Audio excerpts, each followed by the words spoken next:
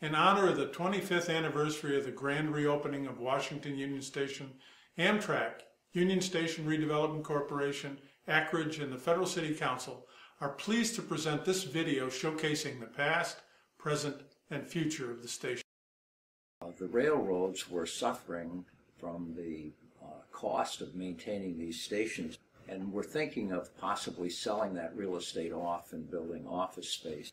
The White House and other people interested in the wonderful work that was Union Station were eagerly trying to find some rationale for saving the station. Hi, I'm Tony Williams, CEO of the Federal City Council, and today Union Station is really embodying and realizing the dream of its original founders at the turn of the last century to make it a hub of our city, culturally, artistically, and from a transportation economic viewpoint. An important retail and entertainment destination in its own right, Union Station is poised to become one of the most successful and important multimodal transportation centers in the United States.